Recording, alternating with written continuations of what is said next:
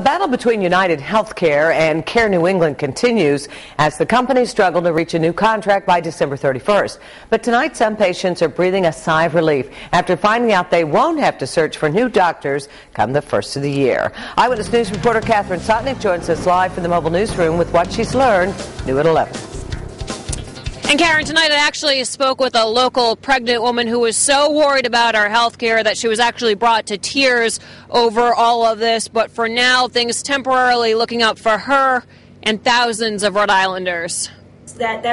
Jackie Leoncavallo of North Providence is days away from giving birth to her second daughter, and the United Healthcare member has been worrying nonstop that when her water breaks, she'll be uninsured at Women and Infants. Basically, if I didn't get a prior authorization when I go into labor and need my 6-week postpartum, then I'm going to get stuck with the bill. United Healthcare and Care New England are struggling right now to reach a new contract before the current deal expires on December 31st. And there was also concern that United policyholders would not be able to use Kent, Butler, or Women and Infants hospitals. Yeah, you look young. Already, Leoncavallo has gotten a barrage of letters from United Healthcare saying that she'll be shut out of her normal doctors.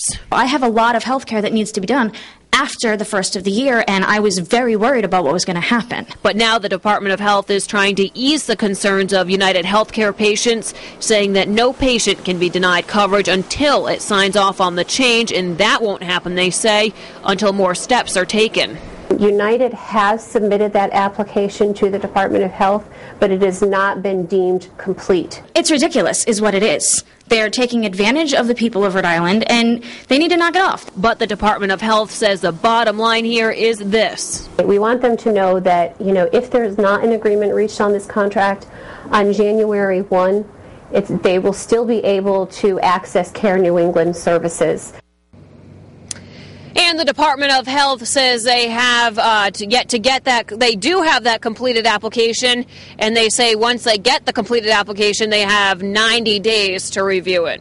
Reporting live tonight with the Mobile Newsroom, I'm Catherine Sotnick, Eyewitness News.